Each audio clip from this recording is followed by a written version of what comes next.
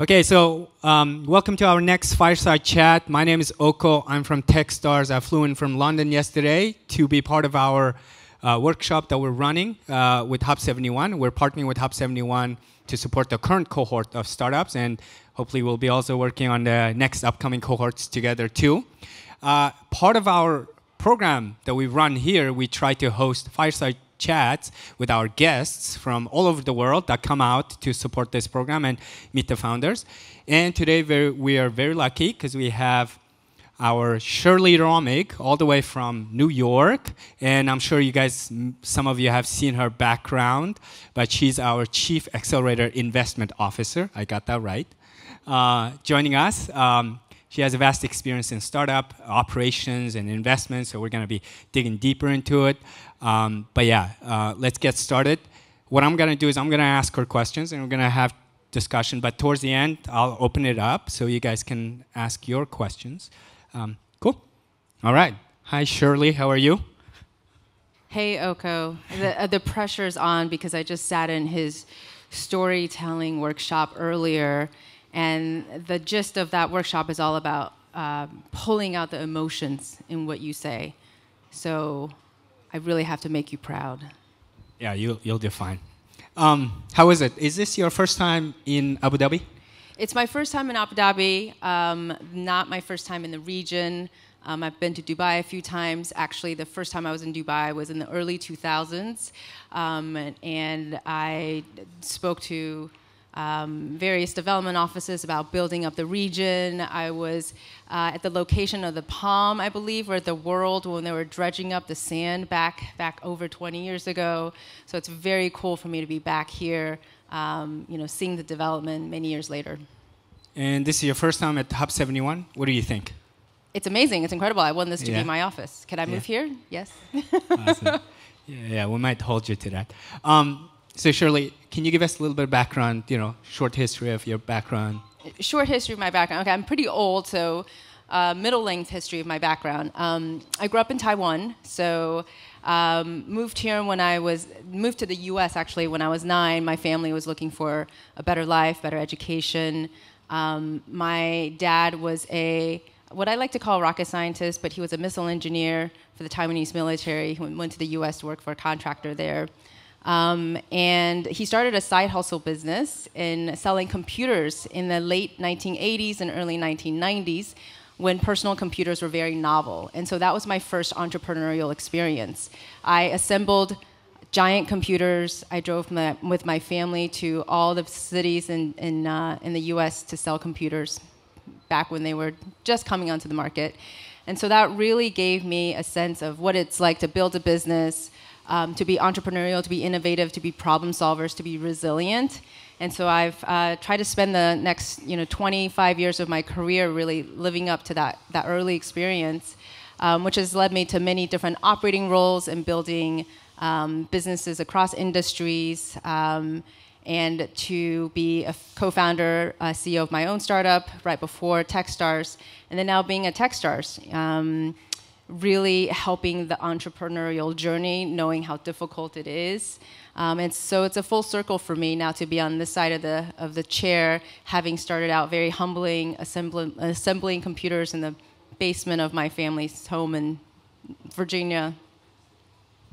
Cool. And do you now know what you want to be when you grow up? No, I don't. And I get people ask me oftentimes, and they say, "Oh, your journey is so interesting. Like, how did you make the jumps?" Because if you look at my LinkedIn profile, I've done a lot of different things with the through line of all around sort of innovation and entrepreneurship.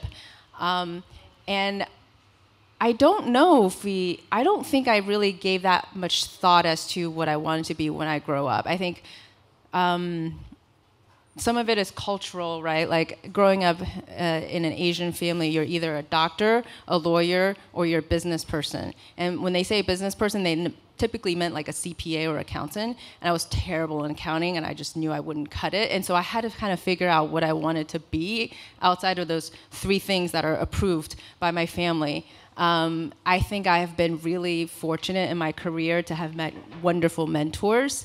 I've a really curious person, and so I think the combination of being curious, the combination of hustle and resilience and meeting mentors have kind of taken me to where I am today. I'm going to label you. Okay, yes. Yeah. What are some labels would you say? You're an operator for sure. Scale operator is what I think is one. What else do you identify with? What do I identify as? So many things. I identify as a consumer tech executive.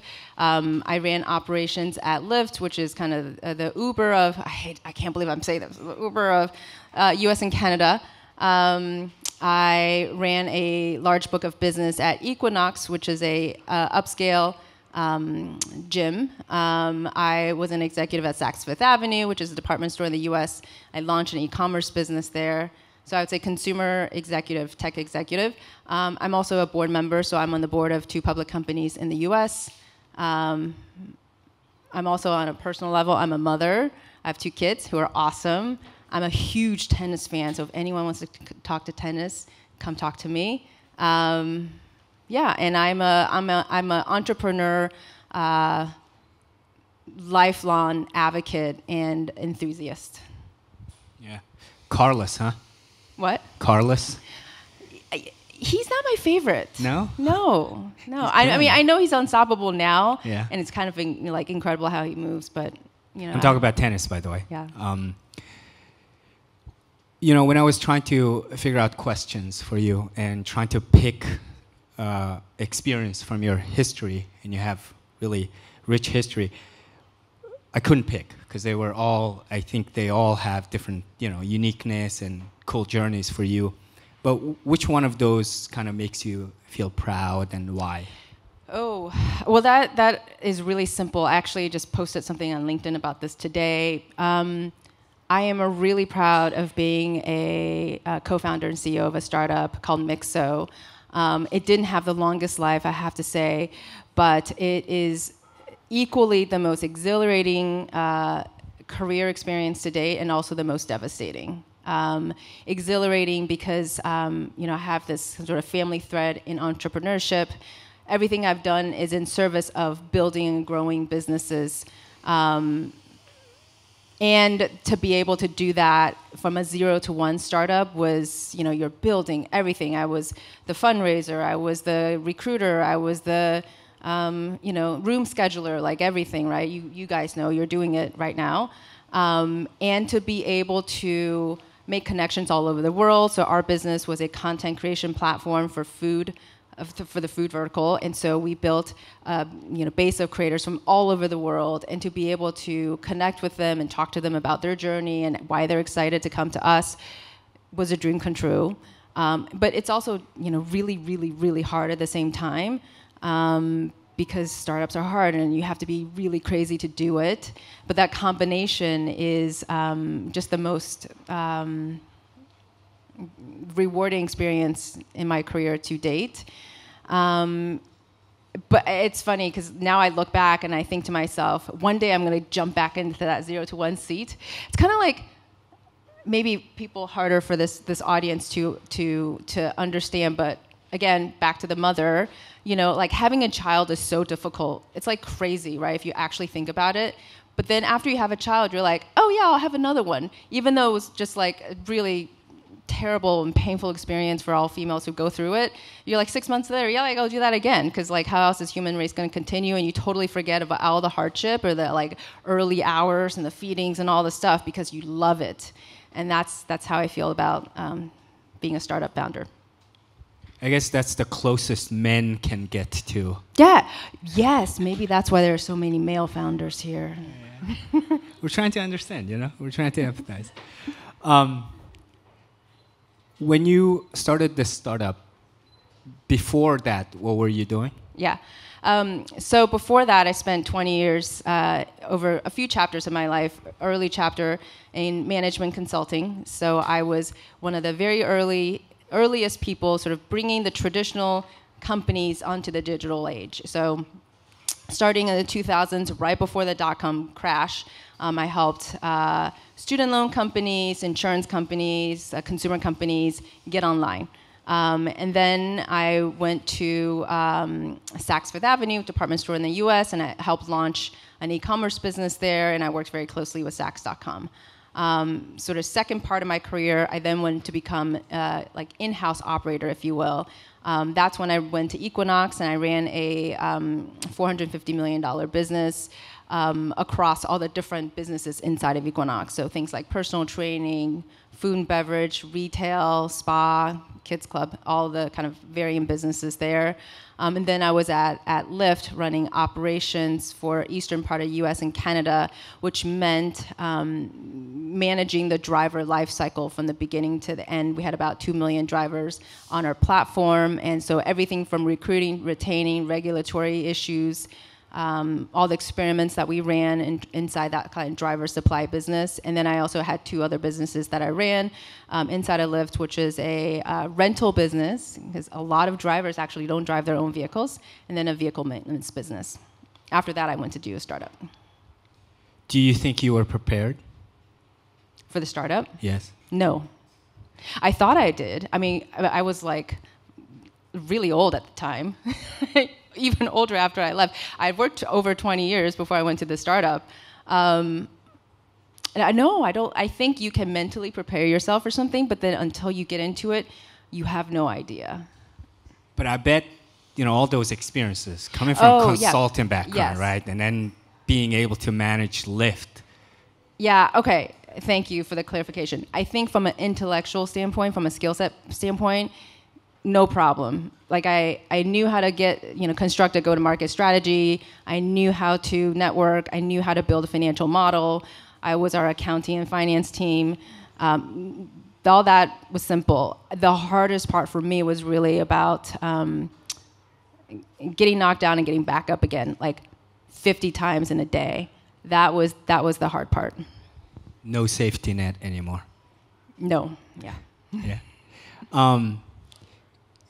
So when you did you think that you were gonna basically take what you've learned in the past and it was gonna be easy transferable to the startup world when you were building your venture, so to speak?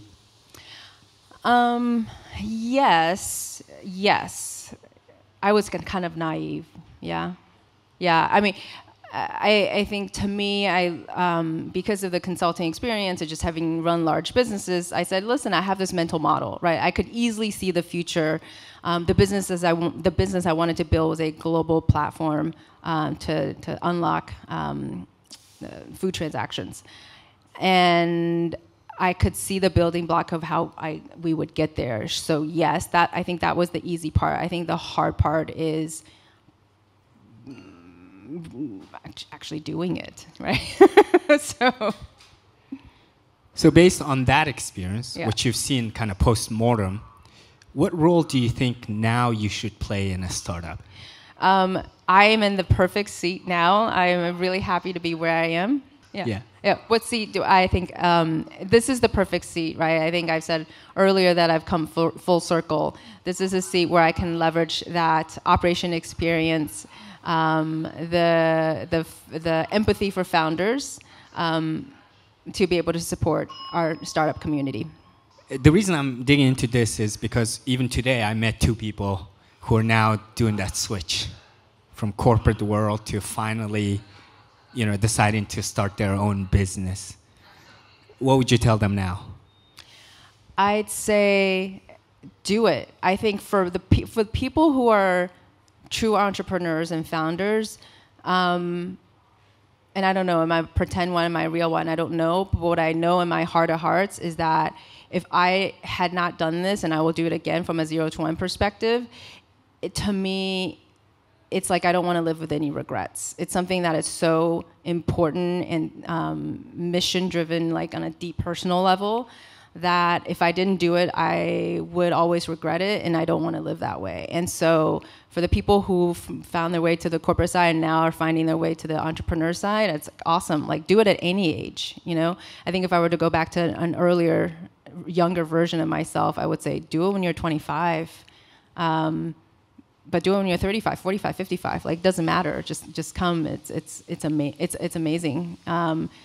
Entrepreneurship and startups is what is what changes the world, not the Fortune 500s. What skill would you say you were? You kind of alluded to it earlier, but I want to get a black and white answer. So, like, what skills do you think you need, or those people would miss if they did that conversion, moved over to a startup world? Wait, let me clarify the question. What skills do I think you need? People coming from corporate background, yeah, they have all these other experiences. Yeah. What is that one skill that they might want to really harness or improve on when they make that switch? Yeah, I think it's resilience and grit. I think that's skill number 1, 2, 3 to 10 for startup founders, because you have to really believe in what you're doing, and you have to work so hard at it, and you're going to get knocked down so many times. It's about constantly coming back, and that takes a really special depth of mental grit that you have to really dig into. And so you can learn all the hard skills in the world, but that's kind of like table stakes, right? You can learn that off of YouTube anywhere. But that sense of resilience and grit only comes deep inside from one person, and you can't really learn that. Do you think everybody is an entrepreneur? I don't, and I think that's okay. I think entrepreneurs are a special type of crazy people, right? Because if you once you've done it, you're like, oh wow, this is really hard. It's a special mindset. Not everyone's cut out to be an entrepreneur, and that's okay. Yeah, and that little voice starts saying, "See, I told you, you're not an entrepreneur. Quit that. Get back to corporate." Yeah, it's okay. We need diversity. Yeah. Okay, cool. So thank you for that. Let's go to one of the topics I wanted to dig deeper into today was really taking your operational and global experience and what can we learn as founders who are looking into establishing our companies in the secondary market or next markets, right? So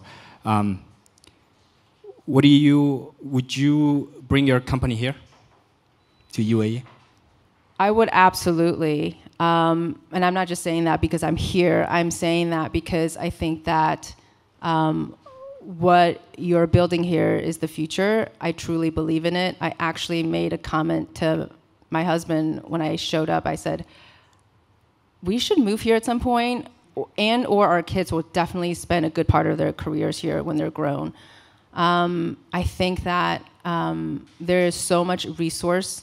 There's so much mindset for innovation that is a great foundation for startups.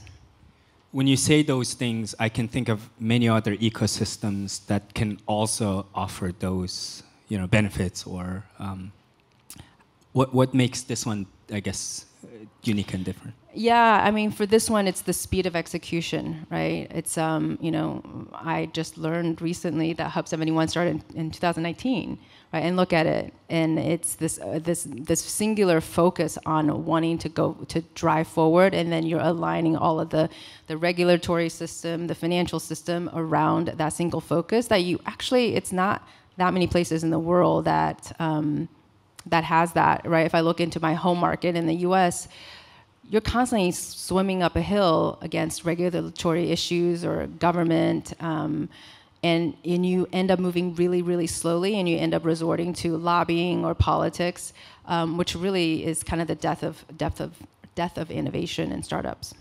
Yeah. So let's now imagine your startup is still going.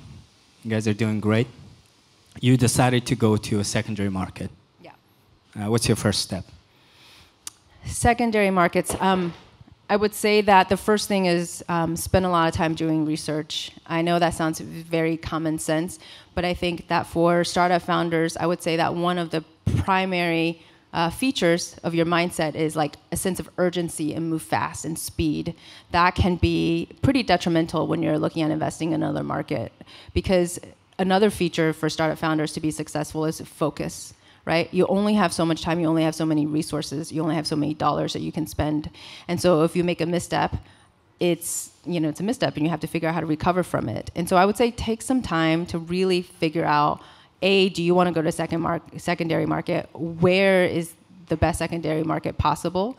Resist the sort of temptation to go to a secondary market because you happen to know someone there and it's easy. Really make sure it aligns strategically with your business. And then I would say be physically on the ground. I use personal example. Me joining Techstars is very recent. And it was really important for me to go to every single one of our markets and look at our programs and see how they're run.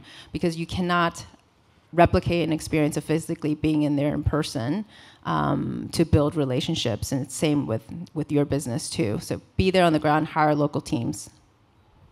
Yeah, and a lot of companies, at least when they come talk to me and when they want to expand to new markets, and we run our programs in Japan, US, Saudi, and Europe, etc.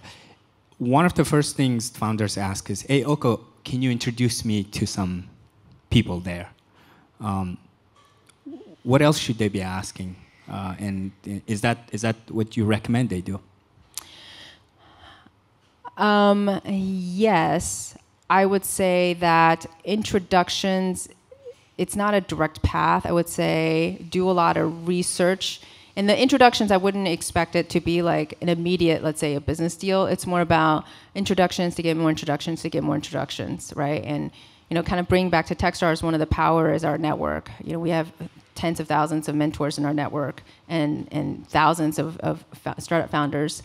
And there's a reason why we have built that network. And so, yes, talk to people, yes, meet people, but I would say that it's all about being really strategic about who you meet, what you want to try to get out of that relationship, and what's the next step and the next person you want to meet, and kind of like executing the next step of the plan. When you say doing research and be strategic, those are very vague in a way. Like, what does that mean, right? Yeah. And it's got to be really hard to foresee that. How do you navigate that difficulty? Yeah, I mean, you only navigate it through mistakes. Or if I were to bring back to my startup, we had launched this really, what I thought was incredible founder tool set to create content super, super fast. So shrinking content creation time from 10 hours down to mere minutes. And we launched this content in the food category, specifically with Korean food. And we did that because in the States, Korean food is having a moment. We made a mistake by launching a foreign food category without any actual boots on the ground in Korea. And so when we launched, we had a lot of American Korean food content creators, a lot of content creators from all around the world making Korean food, but they weren't native Koreans. And so we missed out on the opportunity of capturing that market actually in Korea because they didn't have any faces that they knew there. So that was a mistake. So I would say, research, had we done more research looking back, hindsight 2020, I might not have started out in that particular category. I might have started out with a different category, let's say plant-based foods, right? That's not necessarily country-specific. People eat plant-based. People eat multiple meals a day. They may not eat Korean food for multiple meals a day. So, like, had I thought more about the strategy, I would have done things differently. So I would say that's what I mean by like research and be strategic. We did Korean food because it was having a moment in the U.S., but looking back, that wasn't the right approach. Plant-based food sounds really good pivot now. Yes. Yeah. Right now would be really good. Now would have been good. Yeah. Steal that idea. It's a really good idea. Did you notice expanding to a secondary market coming from kind of a larger capital foundation versus as a startup? It was different, and how you need to navigate that different. What were some interesting, insights? So if I'm hearing correctly, like having very little resources, how do you navigate versus? Yeah, I mean, it's certainly harder, but I also think it forces you to be more creative. You can launch in a second country, either by spending a ton of money or spending no money. I've seen both. I think it forces you to be a lot smarter. It doesn't necessarily cost a lot of money for us to have hired somebody, in that example in Korea. I probably actually would have cost us less money to do that. Because we ended up having to pay content creators in more expensive markets rather than in Korea. So I don't necessarily, I mean, I guess resources is not necessarily a concern in that case. Follow up. Would you attempt to go to a secondary market after you have secured, enough capital to do that, or would you actually do it in a similar manner again? I think it goes back to the idea of focus, right? Like, where do you want to take this business? What is your long-term strategic plan? And I know that sounds very counterintuitive to startups to say, like, I'm just trying to survive tomorrow. Like, what's my long-term strategic plan? But the lack of focus is going to kill a startup. And so I don't know if it's necessarily an issue capital. I would say, do you feel like in your home market or your core market right now that you've got a number of customers or the milestones or the KPIs that you feel very solid right now? Could you afford to take your eye off that business? And if you can't afford to take your eye off that business and have that business still be growing at the speed at which you expect of yourself, that your investors expect of yourself, I wouldn't even start looking at a second market. Is product market fit transferable? That's a very general, Can you take your original product market fit in your own home country and just assume that secondary market, it will just go as is? I mean, yes and no. I think to take the rideshare business as an example, yes, in the sense that generally, do people need to be transported? Yes. Can we disrupt the taxi system all over the world? Yes. But what's not transferable is like all the regulatory issues in those specific markets. Those you have to reinvent in every market that you go to. Even in the cities that at Lyft and what we operated in, one city is very different from another in terms of how we recruited drivers, how we pay drivers. There are always local nuances, even at the city level, let alone country level. And so, yes, the general idea may be, but the execution is not transferable. And that ultimately will determine the success of that second market. Yeah. And is it almost like more costly than to customize your core thing into this new market to fit the nuance rather than almost look at it as this is a brand new market, maybe we need to look at it as if we don't have PMF there? Wait, can you say that again? Is it more costly to try to adjust what you already have into a new market versus almost look at it as blank slate?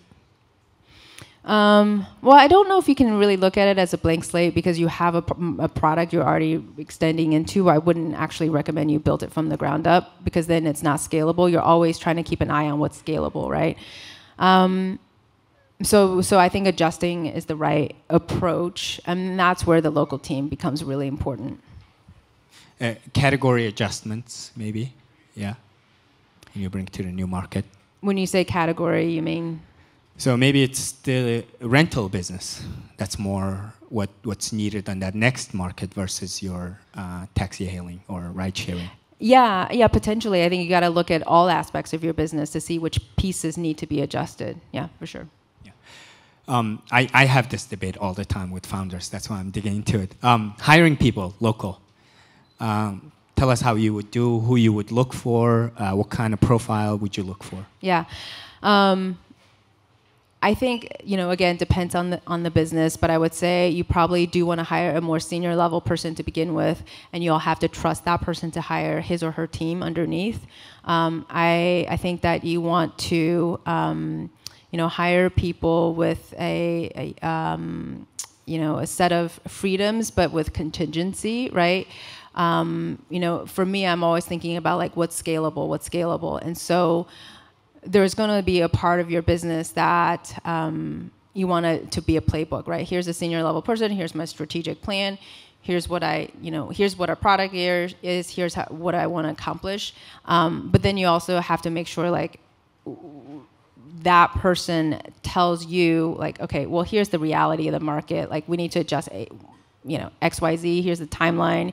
Here's the type of resources that we need. But be careful about making like way too many adjustments, because then before you know it, you have a collection of markets, none of which are scalable, and that's going to become, you're familiar with technical debt, this is going to be your operating debt. And operating debt is very, very expensive. How big was your team when you guys expanded into Korea or tried to expand? Oh, I mean, we were a startup, so we had 16 people, we were small. 16 people. Yeah. And at that point, if you had hired with 16 people on your team, what level would you have hired?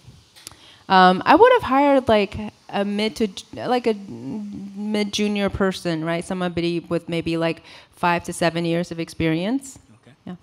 With equity or? Always with equity. In a startup, yes. Yeah, I mean, you want to align your incentives, right? Yeah.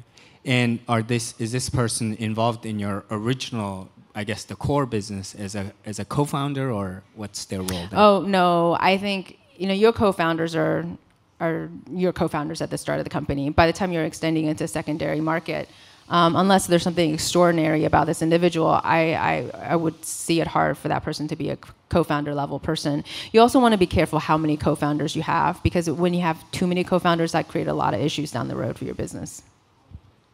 Great. You talked about you want to give them freedom, but then also create parameters around them. And I've seen a situation where the local person will go, oh, you don't understand our market.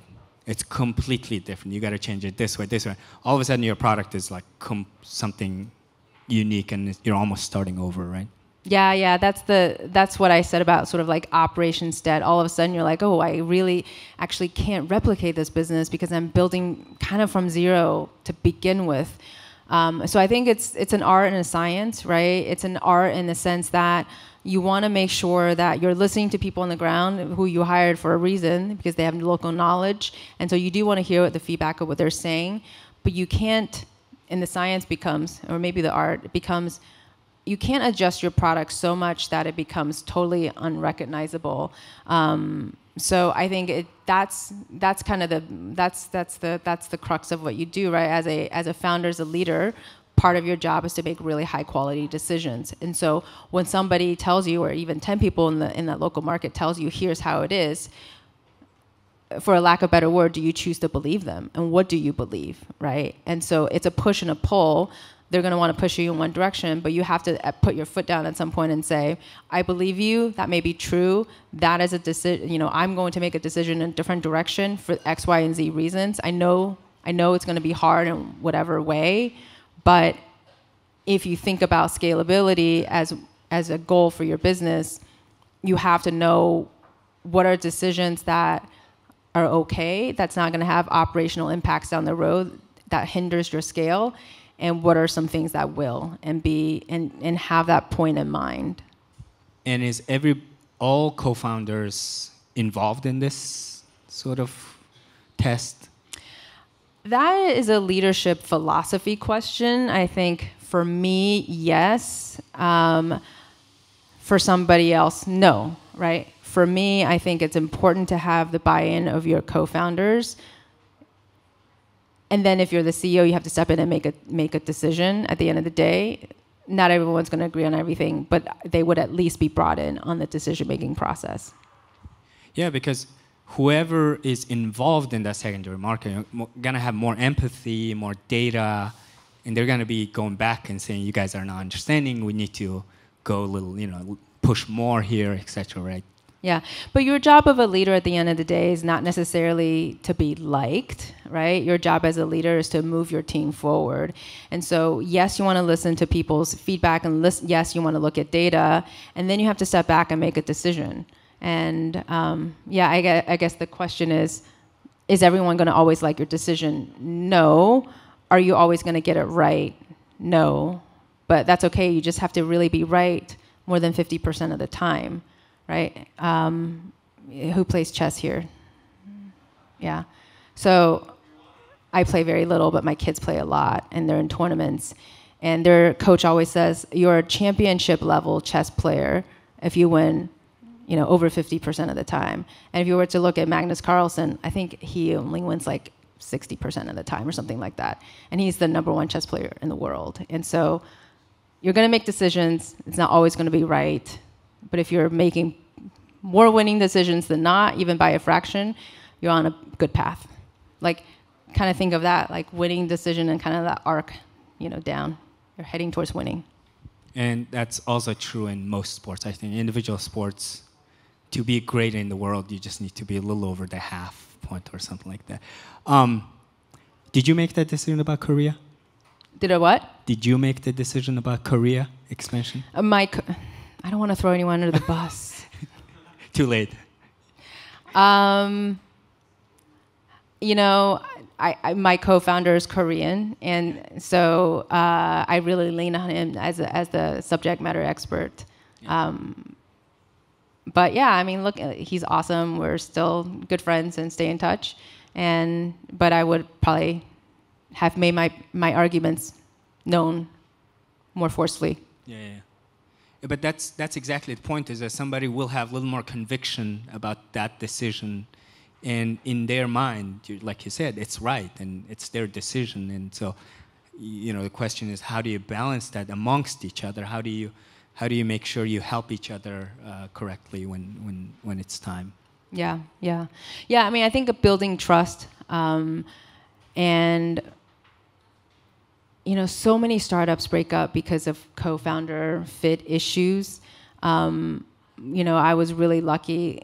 My co-founder is very different from me from a skill set perspective. Also, he is a chief product officer by nature. We had a lot of trust and respect for each other's skill sets. That was not the right decision, but other decisions he made were great. So great. All right, we did a research. We decided this is a good time to go into secondary market. We hired a junior, senior person, right? Junior level person. You give them freedom. What's the next step? Well, freedom with contingencies, right? Freedom, but generally you got to stay in these lanes. What's next? What's next is, I think, really clear KPIs that person has to hit. Very clear directions on timing, and set your team up for success. So what does that mean? In the home market, helping them build local relationships, making sure that person has the resources that they need to go run with that. Whether it's, in this case, it's a content creator business, making sure that person has a budget to go out and recruit content creators. And how are you balancing that in terms of KPIs at home market versus this, right? Resource allocation. So how much money would I allocate to that part of the business? Sure. Maybe. To hit my KPIs.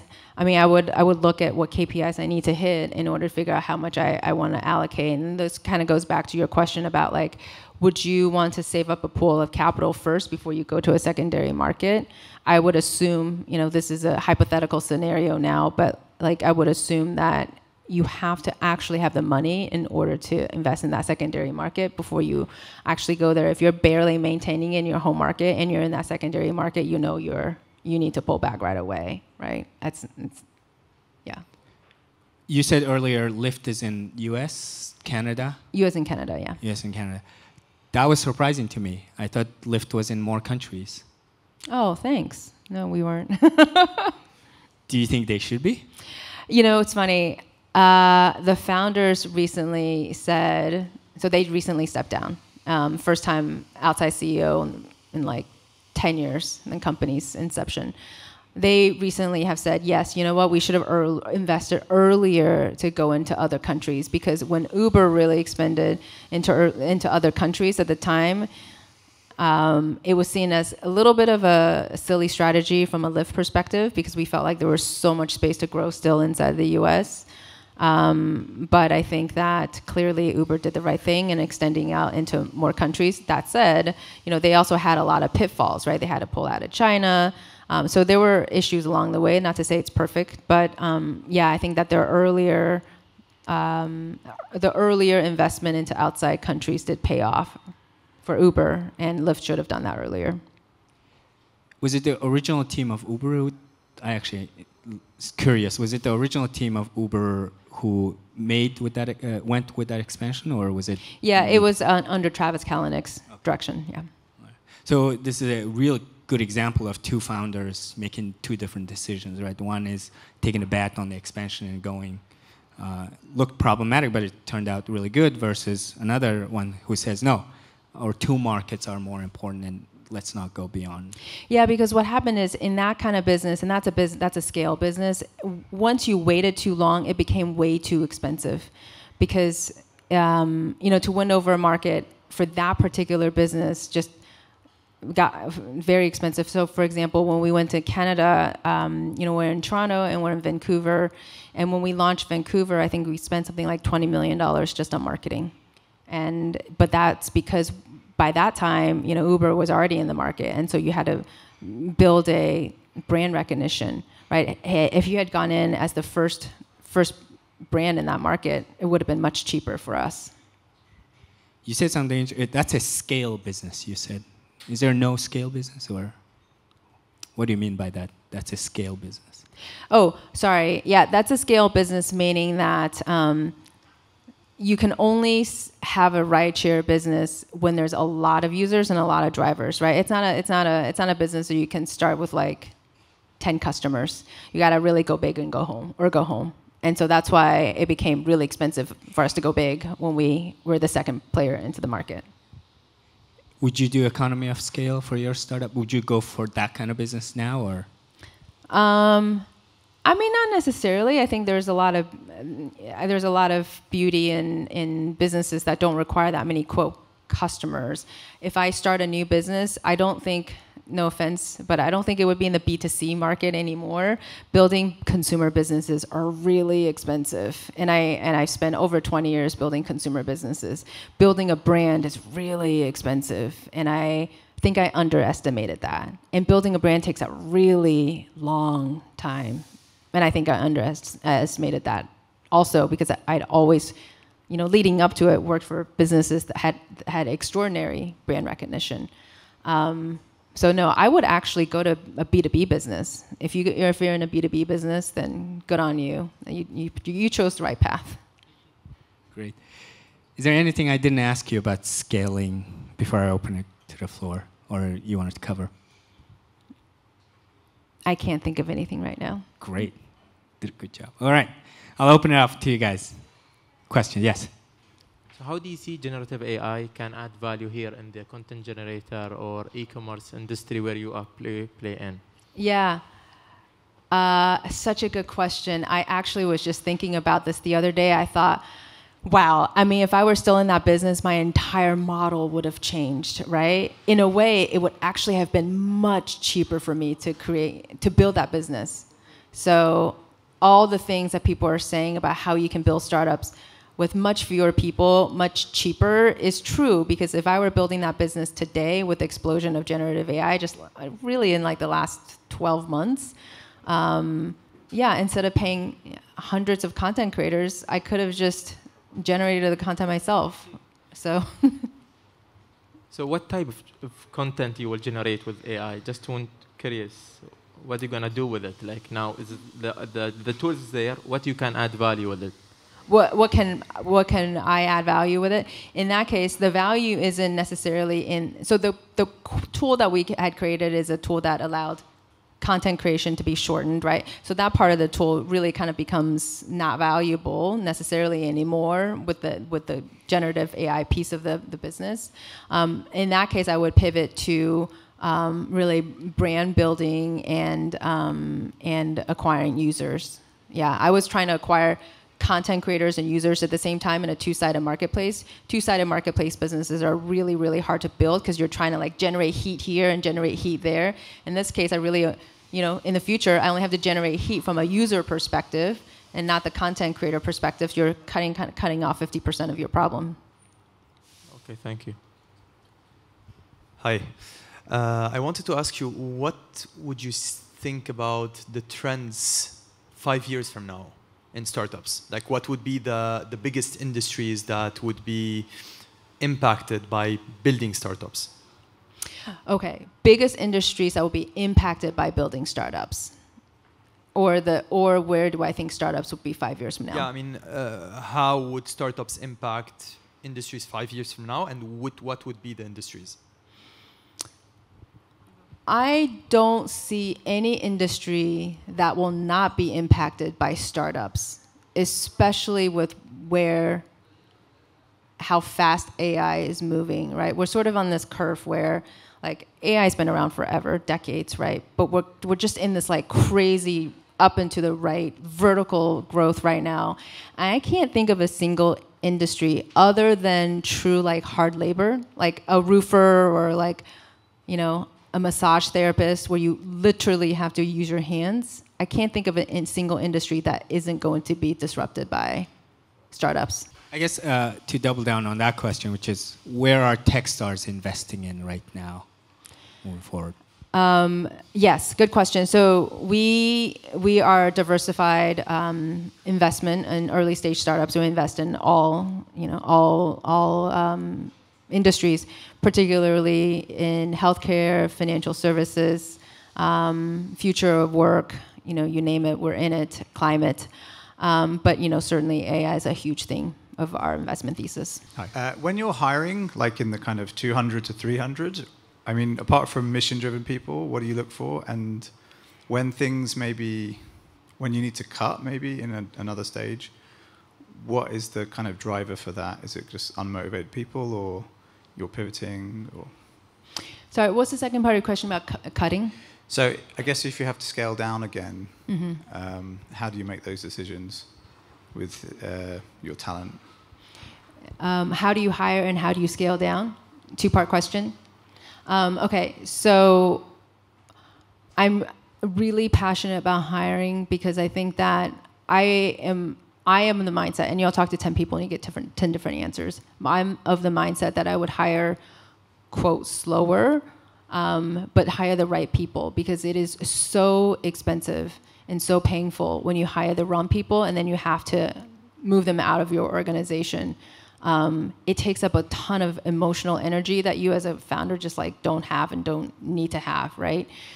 So I would say build a framework, whatever that framework might be for you in terms of hiring, and stick to that framework. So for me personally, it's important for me to hire people who are, growth mindset, positive attitude, and willing to work hard, and then of course have a subject matter expertise that I'm looking for. But if those four things are met, you can do anything with a team like that. In terms of scaling down, I worked in retail for the early part of my career, and I felt like every year what I did was cost cutting and reducing headcount, and that was incredibly painful. I would say to scale down, you have to make hard decisions around what type, not just like, here I'm going to take a headcount here and a headcount there and like kind of cut across your functions. At that point, you probably have to make strategic decisions about what parts of businesses you don't pursue and shut down entire teams. If you're truly in like a massive scale down mode, that's how I would look at it. Thank you. Can I follow up on that, which is hiring slowly? Most founders don't have the luxury of going slow, especially if you're just starting to pick up, right? How do you manage that? Yeah, I mean, I think, quote, slow is a relative term. I'm not suggesting it takes you a year to hire somebody, although for some roles it may take that long. I would suggest that it is much more painful for you to hire fast but the wrong person, because you're going to spend a lot of time, a lot of money hiring that person. That person's going to ramp up. You're going to introduce a lot of disruption into your organization. And if that person doesn't provide value for you in the first 3 to 6 months, then you got to churn that person out. It's going to take you another 3 months to turn that person out. You've already lost a year there. Yeah. And you refer to a framework. If you have a framework, it can make it easier. Yeah, I think the framework, start out with what the role is, what's the objective for that role. Then I would obviously have kind of your skill set.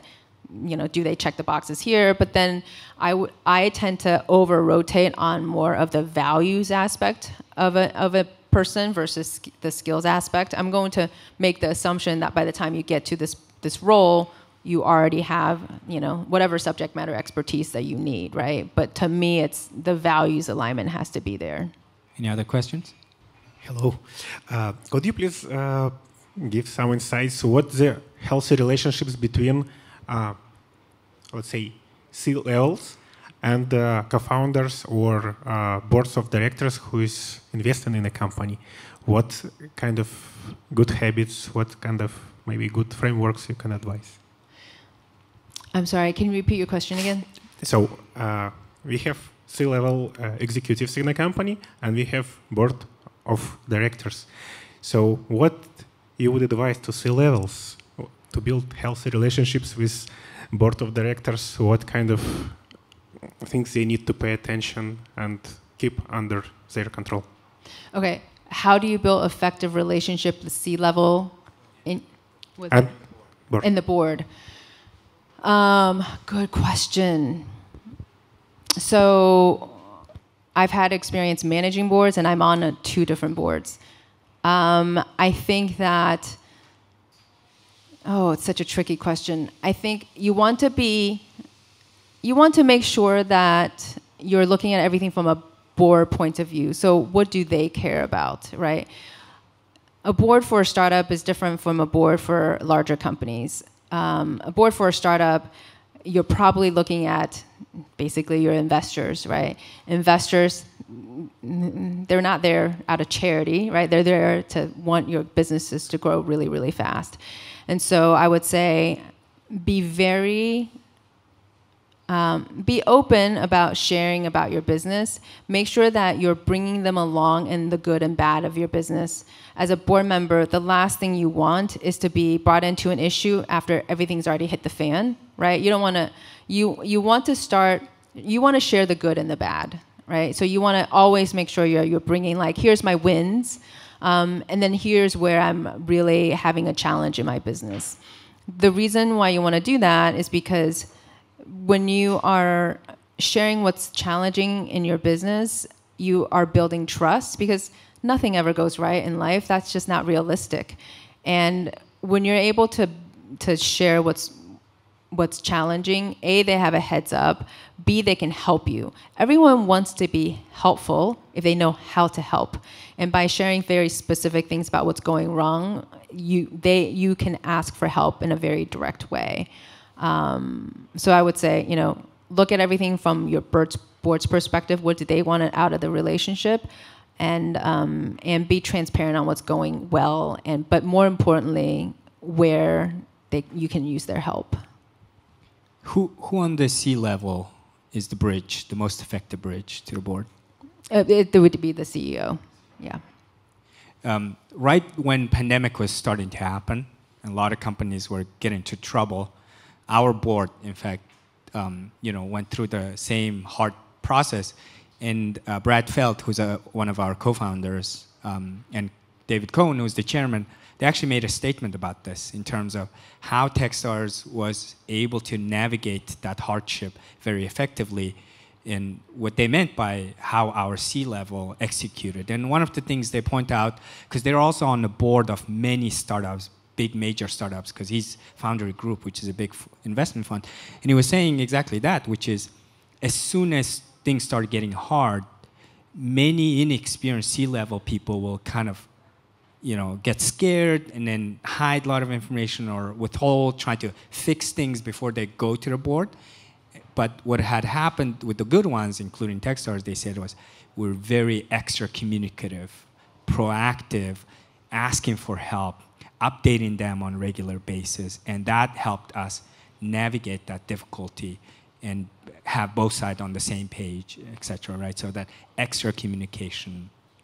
Yeah. So in the pandemic example, the board I'm on in the U.S., it's a furniture business, and obviously, everyone was in the very beginning of COVID. Everyone was unsure what would happen.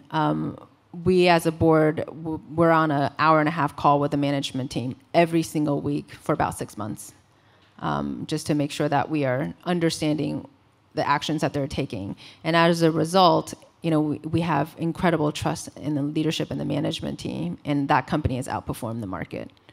Not necessarily because of those calls, but they're just kind of an extraordinary management team to begin with, and that's why they manage that communication so well.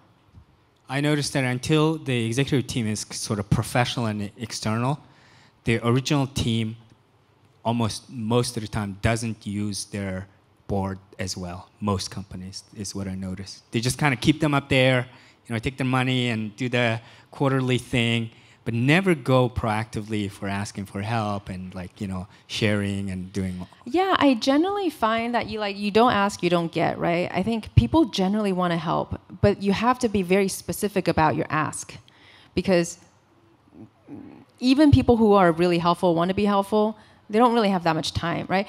Generally, the people you want to ask for help are going to be successful, busy people, and so therefore they're starved on time. And so you have to be like, can you connect me with this specific person? Here's an intro email. I'm just going to forward it to you, so it takes you no time to do something. That's how I would go about it. And the last thing I'll say is Brad Feld, I think, wrote a book on how to be an effective board member. And what I learned is it's a different job, isn't it? So being a C-level person is one job. Being on a board and good board member is a whole another job. So I think we need to learn to do that. I'm not a very good board member yet. So, all right, any other questions? Yes. So you mentioned B2C startups before. So how, in the previous environments, the capital was cheap, so it was easier for companies to raise money, spend it on marketing, customer acquisition, etc. So I think two questions here. How have you seen the progression currently, where it's very hard to raise huge rounds for B2C startups? You mostly see AI startups raising a lot of money to cover NVIDIA costs or AMD costs. So how have you seen the progression currently in the B2C environment? What experiences you've seen in real cases from startups on how they adapted to the current environment? And maybe also you mentioned here on two boards of B2C companies, how does the metric change? So if before it was mostly growth at all costs, is it more now on profitability, new markets, new products? How have you seen also in terms of metrics, both in startups and scale-ups? Yeah, I mean, we're now really kind of living in the real world, and for the past 10 years in a zero interest rate environment, we're not really living in a real world, right? And so you're finding companies even at Series A with VC saying like, hey, what's your EBITDA? Where like 3 years ago, that would have never been the case. 3 years ago, it's like, all right, how many customers can you, it was like very top of the funnel. And so that, I mean, that's obviously the trend. Also for the trend for B2C companies is to cut as much as you can, extend your runway, and focus on the unit economics of your business. And so the companies that aren't going to make it are the ones who had faulty business models to begin with, right? And so when they say like, hey, this is the time where you're going to build the next great set of companies, it's because the next great set of great companies are built on real business fundamentals, ones where their operating model actually works. There's another part of the question I'm not addressing because it was a multi-part question. Yeah. B2C companies, if you are at the earlier stage, seed level it's still quite open. As you get to more, like let's say C to D, more growth stage, it becomes much harder to raise. I think the prevailing sentiment is that there is a cleanup, if you will, that is still to come. If your unit economics at the C or D stage isn't working, it's very, very hard for you to raise money right now. Okay, one last question. Thank you. Hi. You mentioned earlier that it's very difficult to generate heat in two-sided marketplaces. And I'm building a two-sided marketplace, mainly like a rent the runway, but peer-to-peer. And we're starting to, service hundreds of ladies already and just starting to grow. What would be, as someone who's led operations at Lyft, what's the strategy or the blueprint into scaling such business? And if there's one strategy that you think is the most effective in scaling, what would it be? Okay, so peer-to-peer, kind of rent the runway type of place. Yes. Okay, interesting. Operations for your business is probably going to be really complex, is what I'm assuming. Kind of quality assurance and return logistics is probably going to be, I don't know if you're taking returns, but that's probably pretty complex. What's one way to scale? I think that I would be super constrained. So this is where you would go slow to go fast. I think that you probably want to be very specific around the geographic region that you want to, build that heat heat energy map. And you may want to be very specific about the type of product or brands or apparel. I'm just assuming it's apparel because it's Rent the Runway. I would be very specific about that.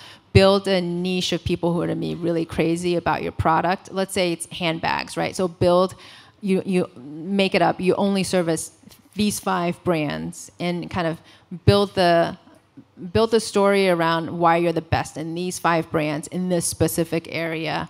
And once you're able to be successful in that, then start expanding out.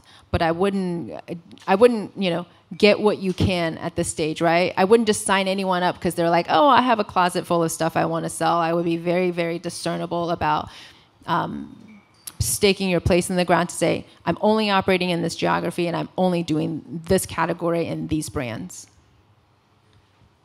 Focus. Focus. Focus. All right. Thank you very much. Thank you, Shirley, for your time. You. Thank you for joining us today, and see you guys around. Please say hi to her. Yeah. Thanks for coming.